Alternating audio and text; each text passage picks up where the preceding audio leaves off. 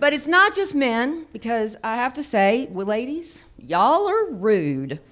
I can't tell you how many women that I have had walk up to me, total strangers, poke me in the chest and say, "Are those real?"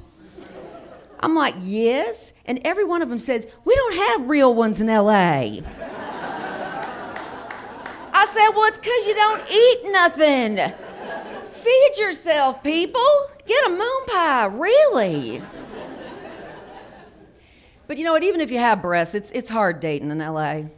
Even, you know, men or women, by golly. But I have a suggestion, because a really great place to meet somebody is the grocery store. Yep, it is. But I have a tip for you men that you better remember until the day you die. Only hit on the girls that are all dolled up. Because if you hit on a girl in there in a pair of Hello Kitty pajamas holding a quart of ice cream, she's having a bad day. You don't want to go there, trust me. I've had a lot of those bad days, which is probably why I named my butt cheeks Ben and Jerry. Men that'll never leave me. Yeah.